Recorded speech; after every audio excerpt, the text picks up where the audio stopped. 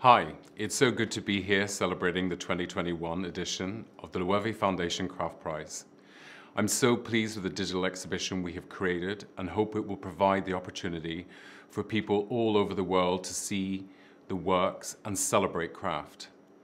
I'd like to give a huge congratulations to all of the shortlist artists and to thank them for their understanding in this extraordinary circumstances. I'm thrilled to introduce Josh O'Connor, an extraordinary actor, close friend, and like me, a deep admirer of craft.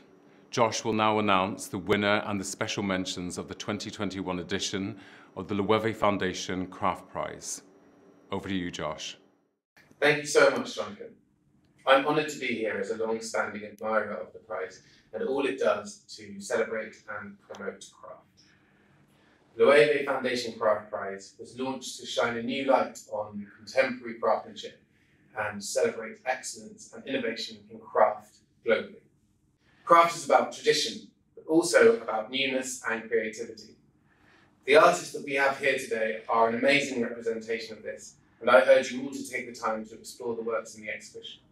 The 4 previous editions of the LOEWE Foundation Craft Prize have uncovered a deep well of talent and skill, vision and determination to innovate, as well as set new standards for the future of craft. This year is no exception, and with 30 finalists from 6 continents and 18 different countries, it is the most international to date. It's an honour for me to announce that Fang Lulin is the winner of the 4th edition of the LOEWE Foundation Craft Prize. Fang Lulin's work, She, astonished the jury with its monumental scale and breathtaking skill.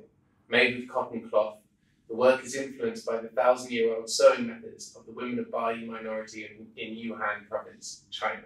The jury also chose 2 special mentions, both of whom are inspired by their local surroundings. David Corbalan from Chile with Desertigo 2.